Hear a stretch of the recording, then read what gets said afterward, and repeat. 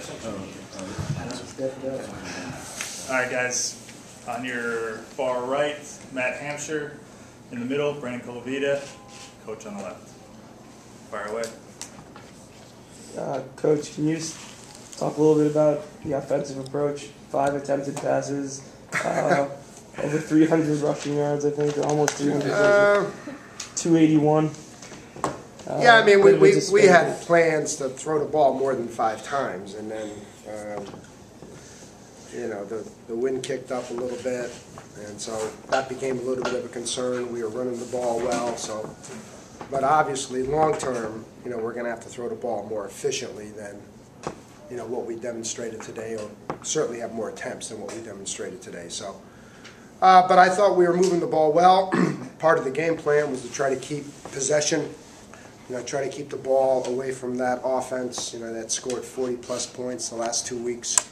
You know, so I thought, you know, the time of possession stuff, and especially when you're going into the wind, you know, I thought being able to chew down the clock in that first and third quarter when we were going into the wind was critical for us. And we're just very fortunate we got a very solid day running the football with a lot of kids, you know, headed up by Brandon and Billy. And, you know, we were able to run the offense and able to score some points and play good enough defense. Coach, can you talk about your defense, especially in the first half? Mm-hmm. I mean, you guys had a fumble that gave them the ball on the 30-yard line. Right. And then you also had that you went for the fake punt, and they got the ball at the 40. Yeah. But your defense... yeah, they've been coming up big the whole year. I mean, not only did that, but they also forced a fumble and picked it up and scored a touchdown themselves. So, you know, they've been very solid the whole year. And from the perspective of being able to take chances, you know, like the fake punt and a couple of those things, you know, we feel confident that if it's a high percentage play, we'll do it, knowing that if it doesn't work, we've got a pretty good defense in there, and, you know, maybe they can shut the door. But you want to go into these games, and you don't want to be overly conservative. You know, that's what we were trying not to do. So I don't think either side was overly conservative in terms of trying some things, onside kicks, fake punts, that kind of stuff. So recognizing it's a big game, you know, and, you know, trying to win it. Also, I understand, like, when you take these games, you take them game by game. But right now, you guys are very successful in the league. I mean, this was your 10th consecutive victory. Can you talk about what has been the big difference? Well, I mean, our kids get, you know, certainly readier to play in league play. You know, I think they understand the significance of league play as opposed to non-league play. And early on, we benefit from playing a pretty hard non-league schedule. You know, so early on we played Villanova, and we kind of know right from the get-go, in this case it was week 2, what we can and can't do. And if we can run the ball effectively against Villanova, if we can defend Villanova effectively, then we know that pretty much everybody we're going to see in our league, you know, that's going to be something that we're going to be effective with. So it's a great barometer for us. But our kids, you know, they tend to play well in league games. They understand the significance of league play. And they're playing with some confidence right now, and they're playing with a little bit of swagger, which is what you want to see. Brandon, can you just talk a little bit about what it's like running against a defense that knows you're coming at them and knows, or I mean, can reasonably expect that you guys are going to run the ball on a pretty consistent basis?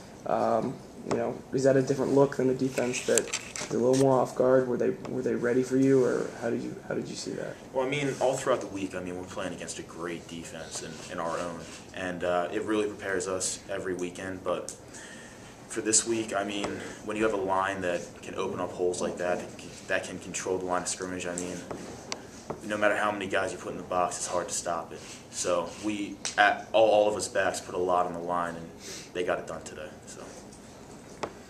Matt, you got 2 sacks today. Can you talk a little bit about how you were able to get in there? And also, just in general, like, you guys put them for over 50 yards in losses in rushing. Can you talk about that? Yeah. It always helps having a great defensive line.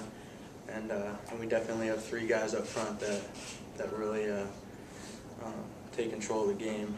And especially when you have a defensive unit like we do, I'm sure it's not easy for opposing offenses to pick up our blitzes. So, I mean, really, I was just doing my assignment, and the other 10 guys on the team were doing theirs, obviously. So, opened it right up and helped out. So. Coach Bagnoli, last week you were pretty upset about the first half performance. What were your thoughts on the first half? Oh, we prepared much better during the week, and we were much more ready to play, and that was pretty evident, and the much energy we showed out there. So that was good to see. That Bucknell was really one of those classic trap games, coming off of OT at Dartmouth. Got Columbia on the horizon. Bucknell was 0-4 at the time. You're playing away. There's not very many people in the stands. It's not a great locker room setup. There's a lot of reasons that you can look into it that you worry. And it was not our greatest first half last week. But I think the kids came back and they played pretty hard. We weren't always pretty today. We weren't always efficient as I'd like to see us. But they played pretty hard for 60 minutes, pretty physical for 60 minutes, which was great. Coach, it looked like Billy might have done something to his foot. He was limping on the field a little bit. He rolled his ankle a little bit. I mean, I don't know to what extent. I don't think it's anything serious. I saw him right at the end, and he was coming out of the trainer, so it didn't seem to be anything crazy, but he rolled it a little bit. Yeah. Anything else? Okay. Thank you.